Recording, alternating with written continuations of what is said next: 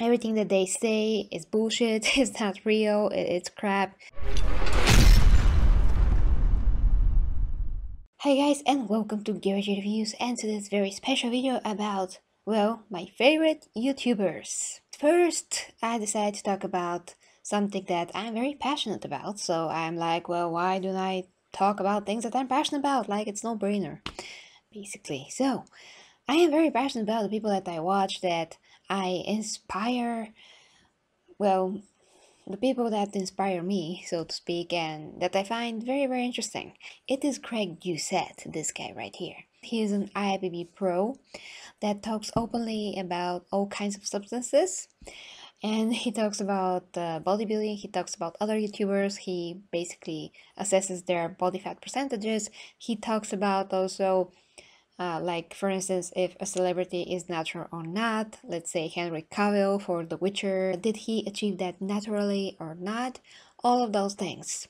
And so I find Greg very, very entertaining. I watch him every day because he basically has a video every other day. He also talks about girls that are natural or not. So yeah, I think that he's a great guy that figured out how to make his career, I mean, to be a coach, a very successful business. And because he has very awesome personality, he's very entertaining, he screams a lot at the camera. You're doing your cardio too slow. Modern pace, people. There is 0% chance this is natural. 0! He is now extremely successful, like really, really fast.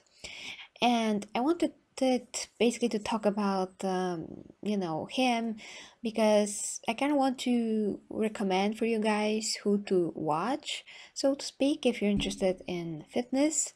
And he is one of those guys that will give you really, really good information overall about dieting and training. He's going to bust some myths about training and exercise, and once again, diet. He also has very interesting way of keeping himself into shape, and it's similar to what I do, where you eat what you like, but at the same time you try to get your necessary proteins, fats, carbs, and macronutrients, everything. The one thing that I would say about Greg, really the one thing that I don't really like about him, just one, it's what he thinks about autophagy and what he thinks about fasting.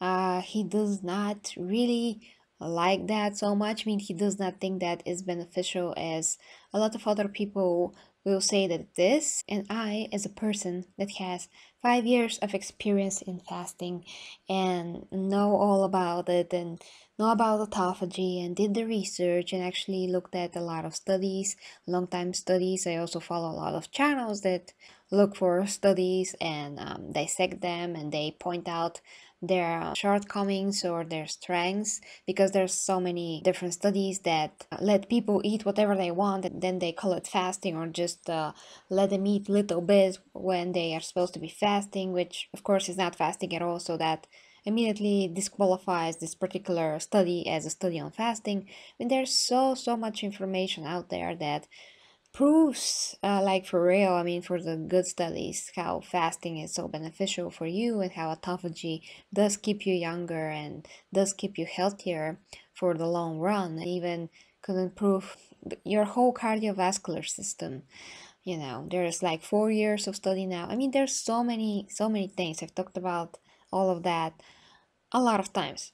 This is the one thing, though, that Greg does not really like, and he doesn't think that it has any kind of a benefits. He's like, well, calorie deficit is the only thing that matters, and like fasting is not going to do anything for you. But that is totally not the case. You can do calorie deficit and fasting, because that is what you have to do. You cannot eat like a pig and do fasting and expect that fasting is going to do everything for you and you're just gonna magically lose weight without keeping the calorie deficit a deficit. But also, if you are only doing calorie deficit without fasting, you're going to lose muscle a lot more than if you use fasting, because fasting protects the muscle. And that has been also proven through different studies. So I was really baffled, like, how is he not accepting this? I mean, how is he?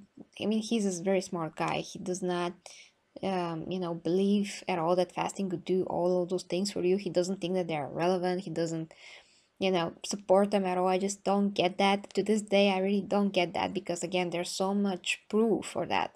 And he does not have any experience in fasting as far as I know, where I have 5 years of experience, which is a lot. You can say it's a big chunk of my young life. Before that, I was struggling with a lot of other things.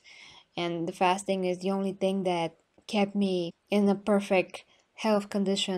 His recent videos, he discussing one guy that is on keto. His trainer also does 1 meal a day. Your body release, they make more growth hormone, which is the critical hormone when you're trying to build muscle. Will fasting and training on an empty stomach make you better in the gym? And no, you're gonna be weaker if you train fasted.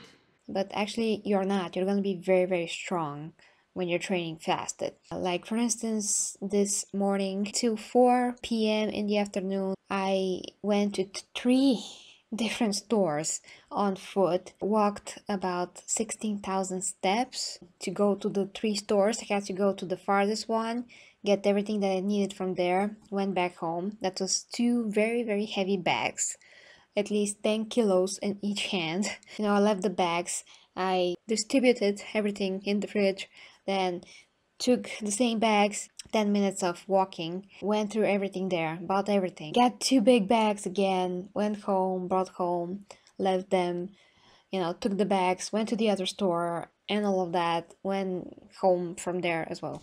So all of that was very heavy. It took me a few hours to do, all by foot, and at the end, at 4 o'clock, because I usually start eating at 12 or 1, I was feeling now very weak and my blood sugar was a bit down. That's a bit excessive, because basically I was fasting for almost 24 hours by this point. But if you're fasting for less than that, and if you're used to fasting like I am, you're not gonna be weaker. I mean, the body just goes and goes and goes, because you're getting fat adapted, like when you do keto, but you're doing this without restricting any micronutrient. So you just naturally go into ketosis and you're like running on fat. So the fuel is not very like spontaneous, and it's not that burst of energy that carbs can give you, but is that steady, almost, absolutely not almost, but constant energy. Just keeps and keeps on going and going and going. And then after I really, really exhausted myself for bringing all of those bags and not eating absolutely anything, just drinking water and black coffee, just sips, like a sip of black coffee, then I'm going to the next store, then go back home, sip another, go back. Anyway, I don't want to dig into that. I just want to say that for everything else, I would definitely go to Greg to be informed, entertained, and he has amazing recipes. He has this series that he calls the Anabolic Kitchen, and he does some great stuff there. I even try to do his ice cream. When I do somebody else's recipe just to try it, then I will immediately see how it could be improved in terms of macros, taste, and everything, so I'm just making it better. But his ice cream is pretty good, it's not bad, and gave me another great idea for an ice cream as well. So if you ever wondered who to follow and to be entertained in terms of fitness, Greg is the guy. He also has awesome videos on how to see what body fat percentages people are, because a lot of people overestimate or underestimate how fat they are actually, and he has a really accurate eye when it comes to that. Now, another thing that I really wanted to touch upon is also one of his latest videos about Bradley Cooper, and the fact that Bradley Cooper, in order to play the sniper guy, that movie, and I think that I also touched upon that in one of my previous videos, but it was like a year ago, he had to gain 30 pounds, which is like 15 kilos of muscle to play this guy. And of course, every person that is sane and knows anything about gaining muscle and how the body works absolutely know that that's impossible to do naturally. You can't do it. You can't do that for 2 months. It's absolutely impossible. This is just 4 weeks. And Greg was absolutely right and on point. how he cannot do it, and that this fitness Hollywood trainer that was trying to explain how he did it is full of bullcrap, basically. Now, another thing that I wanted to get here into this video is exactly this point of Greg about the Hollywood, and this is the point that he made in the other video about the keto and the fasting, so that's why I'm interjecting here to add this point and what Greg has to say, because it is relevant as well to what happened with Bradley Cooper and what his trainer said, and in general how people in Hollywood like to explain how they achieve their physiques with these impossible days, time. They made absurd amounts of muscle, and all the regular people in the world think that that is perfectly doable, or that they can't do that themselves, and so on. Yes, they can, because it's not possible, but that's another point. So yeah, here it is. Now, he trains a bunch of celebrities and he doesn't want them to get hurt. So they just kind of go through the motions and they take the supplements and they don't talk about it, and they eat chicken and broccoli, or they fast and they eat one meal a day. And it's the big thing is, oh, I made all this progress because my natty growth hormone levels were raised so high because I fasted. Greg here is gonna try to say how, you know, all those celebrities said that the fasting made them so jacked or so lean or whatever. I mean, that was his point, not exact words, but I'm not going to get again into that. I explain why, for me, you know, fasting, it's really working in a lot of other ways and it's beneficial. But now let's go to the next point of Greg, and of course, please guys, go and see those original videos because they're totally worth it. And I connected what he said about the celebrities because it's also relevant to Bradley Cooper situation. 30 pounds of muscle in 12 weeks. Let that sink in. That's a good amount of gain for 3 years, not 3 months. That is a lot of muscle to gain if you are excessively enhanced for a newbie.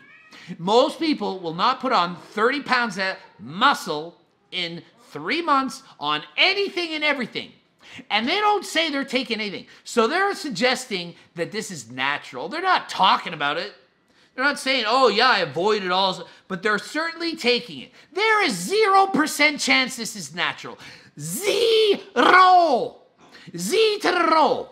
That's how much chance. You guys think this is possible? It is impossible. Everything that they say is bullshit. It's not real. It's crap. I mean, they have to lie, because if they don't lie, Hollywood is risking to be exposed. Like I said, every sane person that deals with fitness and whatever, that has any kind of experience and knowledge on fitness training and nutrition and how the human body works will know that you cannot do that. It's absolutely impossible.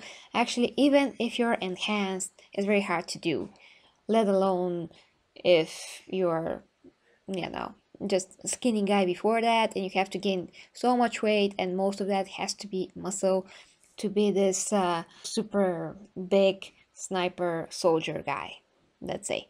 So the problem with all of those fitness videos about celebrities that achieve this and that physique is that a lot of people, you know, the common folk, are watching that and they're like, well, that is absolutely impossible. I cannot achieve the body of my dreams. I cannot train for that many hours. I cannot eat 5 times a day. I cannot do that.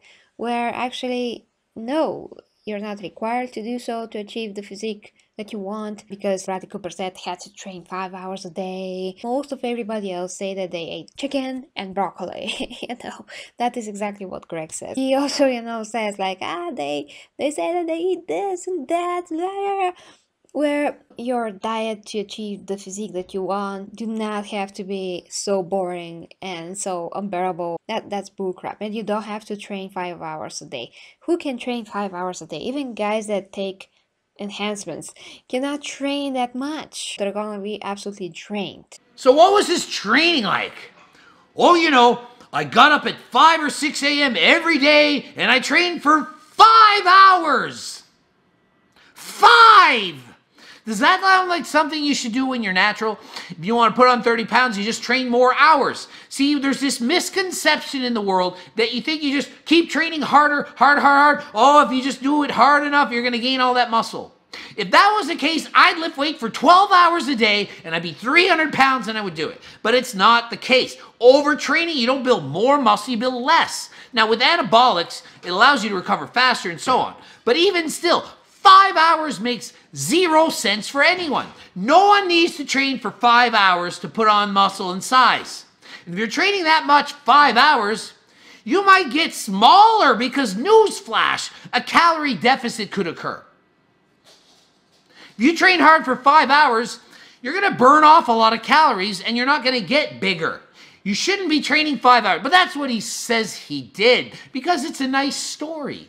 You know, I got up at 5, trained for 5 hours, and la-di-da, here I am. I added 30 pounds of muscle and 10 pounds of water, and I put on 40 pounds, and now I'm a jacked Navy SEAL looking dude. It is ridiculous, guys, and if you want to achieve the physique of your life, you really have to gain knowledge. But of course, that is what I'm here to do. I'm going to make a lot more content about fitness from now on. I want to try to educate you guys so you can be more aware of what is possible and what's not possible naturally, and of course why you should train naturally. And although Greg here, he's not natural right now, but he was natural for the majority of his bodybuilding career. He achieved a lot just being natural, and then he switched so he can turn pro and not being natural. Since then he takes only the necessary amounts to sustain himself when he's not, you know, on a contest prep, and he knows what he's doing. I mean, he's like 44, I think 42 like years old, so he has to take some tests to support his hormones. It's a therapeutic dose. He can explain all of that if you watch his videos. The point is that he's very open about all of those substances. He does not promote taking them. He knows the risk. He knows everything. So he's super honest, super straightforward. He tells things like they are, except for fasting. But yeah, he's going to be honest, tell it like it is. And he's definitely a genuine guy. No matter how many times I agree with him or not, which is 99% of the time I do agree with him. Like he said, I'm 99% of the time, I'm right, you know. Yeah, I could say that he's 99% of the time right, except for fasting. But anyway, guys, for some of those guys that I want to talk about in the future on my channel, there are really people that are worth looking at and following. And for me personally, because they are very successful people that really knows what they're talking about, I am getting more motivated, more driven. I am reminded of that if you want something, you should fight for it. If you want to achieve whatever it is in life, whether that be physique, business success, to be financially independent, whatever it is in life, to watch successful people that are really, you know, genuine as far as I can see, to me is obvious, that really fought for what they have now. They were not just given this that they have. It's all a product of years of hard work and thought put into what they're doing and how they did it. So it's beneficial to watch such people, you know. It's not a waste of time to watch their content because they are providing value for the viewers, for all the people that actually want to also achieve something and not be just a regular person. You have to have different mindset. You have to have the mindset for success, to believe in yourself, to know that you can. So if you have that, you already have the base. You have to align all of your willpower, desires, dreams, strengths. You have to unite everything within you and focus that on your purpose, on your dream, on your goal, to have this goal and to work for it. So all of those people that I want to focus on and talk to you about, so you know about them, I think that could help you as well to be driven and to achieve your dreams. It's a slow process, it's grinding, but it's so worth it in the end because you did it and you built that with your own 2 hands efforts. It builds you a lot of other qualities that they're just irreplaceable. You cannot buy them. You have to create them within you, and that's why they're so precious.